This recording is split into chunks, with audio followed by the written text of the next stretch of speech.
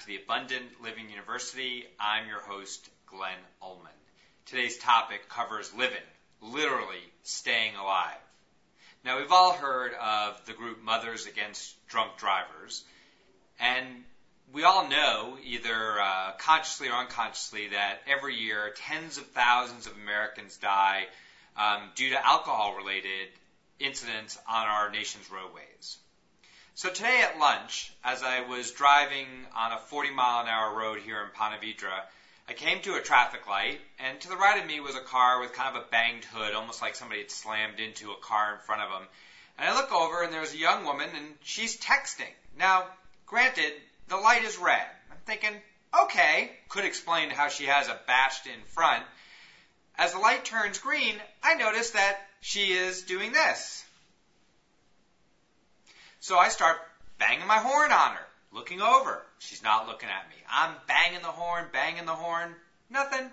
We go probably a half a mile with me blaring the horn at her, no response.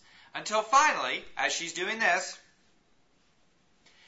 she finally looks over at me. And this is what I did to her. I had my phone in my hand, I picked it up, and I looked at her, and I said, no, no, no. All right, now, I thought about this. Am I going to have a road rage incident?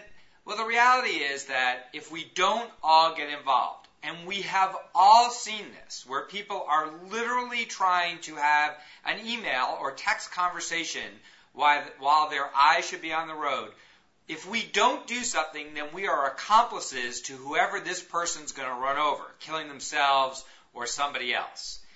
So I'm a little passionate about this right now because obviously, for those of you who know me, I have a 17-year-old driver and a 15-year-old who's going to be a driver here as we hit to the end of April and May. This is important for all of us to get involved in. Friends, don't let strangers or people they know text while driving. Love your comments. Talk to you soon.